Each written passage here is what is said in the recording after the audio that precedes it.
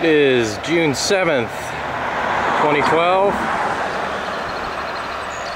I'm Mark Ludwig from the Allegan Conservation District. We're on the John Grant Farm, south of Holland, Michigan, looking at the flushing bar we built for John this winter. It's part of a Conservation Innovation Grant we were sub-granted to from the Michigan DNR.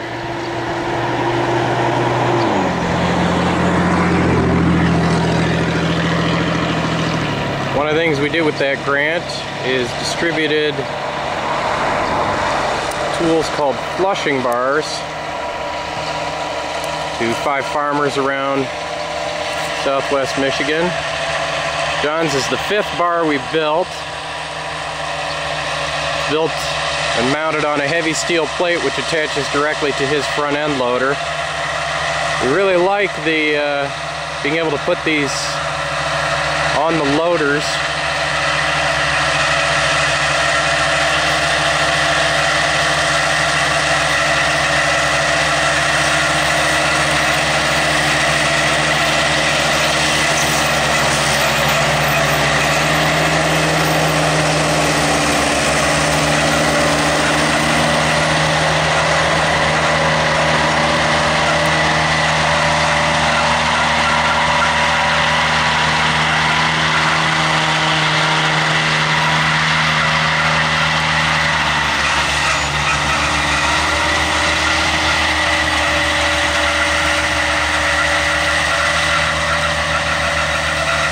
Flushing bar is a pretty simple tool. It's just a bar which drags some chains ahead of the hay mowing equipment in order to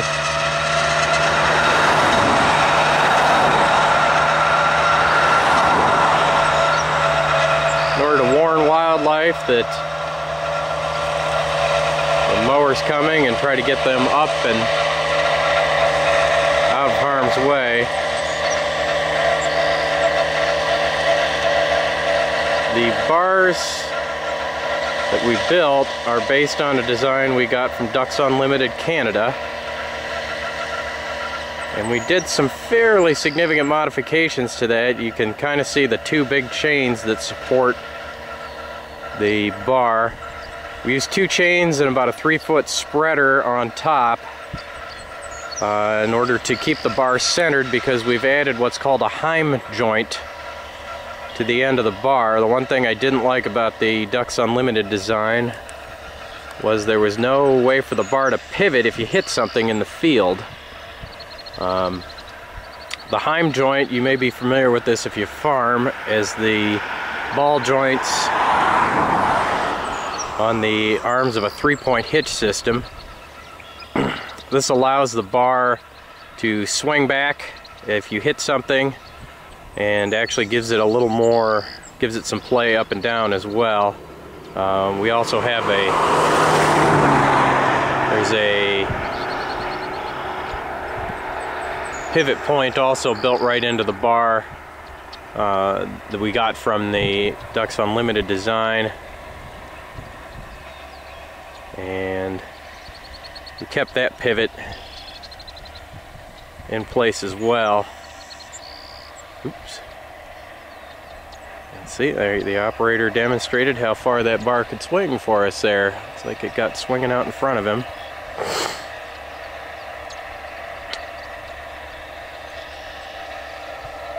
I'll have to ask him about that. Anyhow,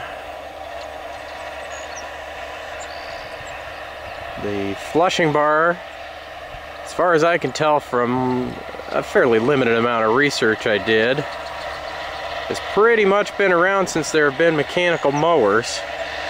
I found accounts going back into the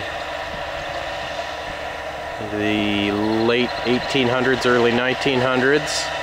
I found a Works Project Administration poster that was done for the Pennsylvania Game Commission back in the 30s, encouraging flushing bar use on horse-drawn mowers.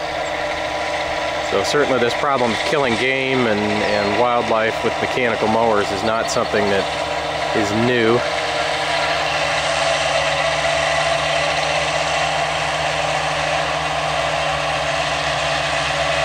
See, in this case, the operator is able to put that bar right down low. And in addition to the chains ruffling the grass, the bar itself, in this case, is jingling along with it.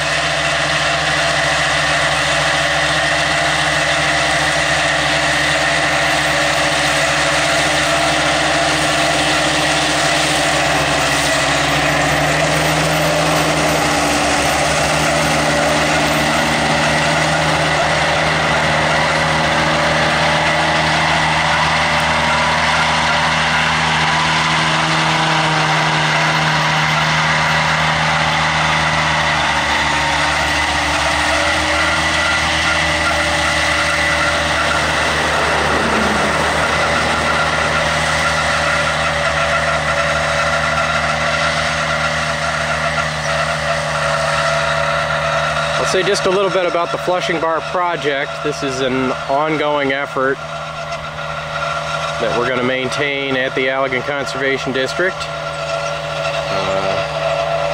to distribute the information what we've learned in the process of building and deploying these bars. I'm hoping to have a good, solid mechanical drawing of the bar online sometime during 2012.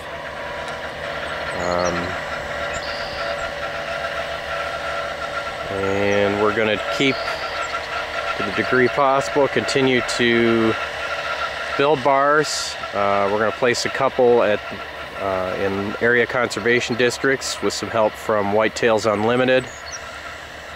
And we're going to continue to reach out to the conservation community and the hunting community, and see if we can't sponsor more bars around the state, both in the hands of private farmers, conservation districts, hunt clubs, wherever we think we can put them, where they'll actually get out and get used.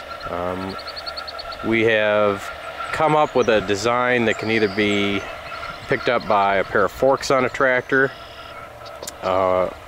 or attached directly to what's called a quick attach. This unit we're looking at today has been built for John to go right on his John Deere quick attach, and we've also been building them on I guess what they're calling the universal quick attach. We've got a couple of guys with Kubota tractors that this is working on. So that's kind of how we're going to pursue that. You can see us on the internet at www.theflushingbarproject.org. And we'll actually, in addition to these videos that we're making, explain what we're up to. We've actually got this morning a tiny little camera. The kind guys, clip to their helmets and things when they're out mountain biking so they can put crazy videos on YouTube. And that's actually recording off of the mast arm right now, looking directly at the flushing bar. We hope to use some computer vision programs to actually kind of watch those videos for us and see if we can't identify birds actually flushing from the bar. We wanted to do this, especially this mower we're looking at today is what's called a disc mower. Moves quite a bit faster than our traditional sickle bar hay mowers. So one of the things we wanted to do is evaluate the effectiveness of these flushing bars with these higher speed mowers.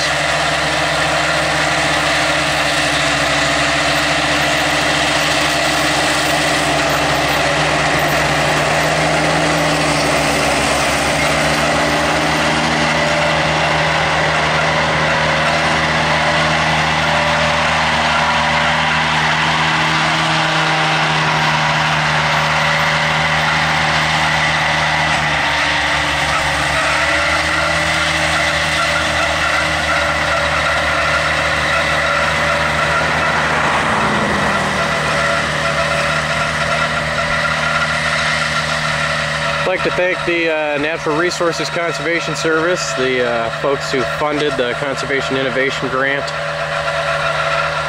that provided funding for this project, and also the Michigan Department of Natural Resources. They actually gave the grant then. They received the grant and they sub-granted to the Michigan Department of Agriculture and Rural Development, and that money was subsequently passed along to the Allegan Conservation District.